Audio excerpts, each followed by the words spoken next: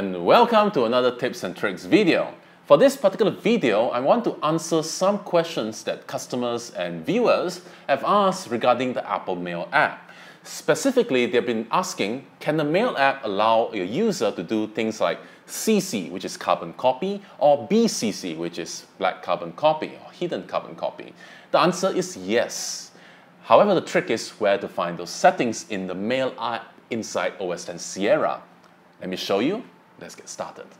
Okay, as always, we have a few teaching aids that I use to record these videos. From time to time, you see me zooming in, zooming out. This is to focus your attention on certain aspects of the operating system that you need to focus on.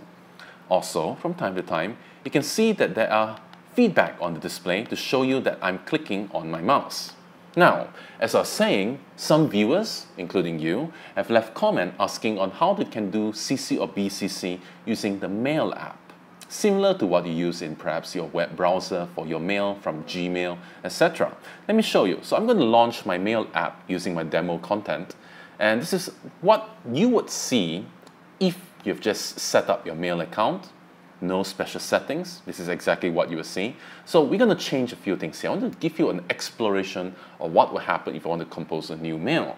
So I'm going to click on Compose. Now, if you notice, the button here have no label. So if this is the first time and you just don't know which button is for what, and you just can't wait for the label to appear, like you see here, this I have to wait a few seconds for it to appear, you can actually customize it first.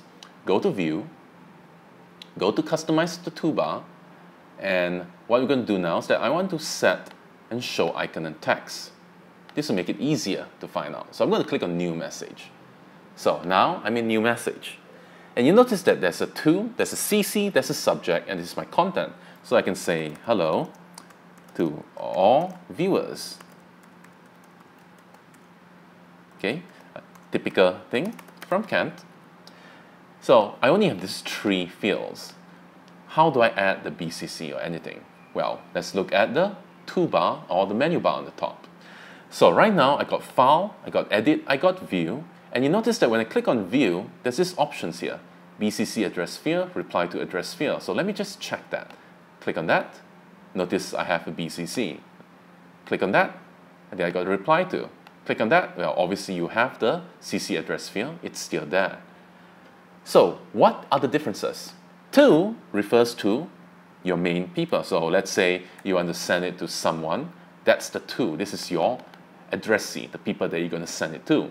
CC are those that you also want to give them a copy, a carbon copy. So if they are not the addressee, they are not the people you want to send it to, but you just want them to receive it for reference. BCC means that anyone who's in the to or the CC do not know that you're sending this copy of email to someone else. It's nice to do that in the sense that you're hiding it, but it's not very ethically right because you're hiding some communication. I would rather that you send it to and CC and then forward the email to people that you want, but that's up to you.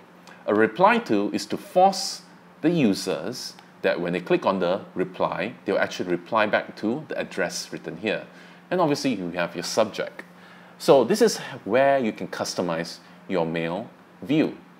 But in addition to that, let me just customize the toolbar again, okay? And I'm going to show you that the toolbar here shows much more. You have send, header field, reply, attach, include attachment, format for the browser, stationery. All this are shown over here. And what are they? Okay, so if I click on the A, this opens up my text formatting. I can wave a mouse, click it to make it bold, increase the size, give it a different font, so maybe I use chalkboard. Yeah, I can do it all over here.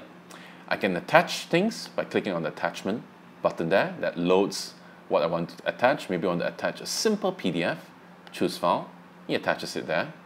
I can even find photos. This will bring up my photos panel to find any photos that I have in my computer.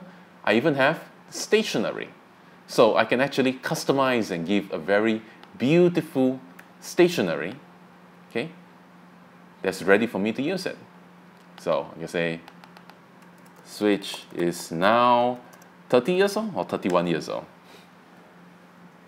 21. Okay, so I say years old.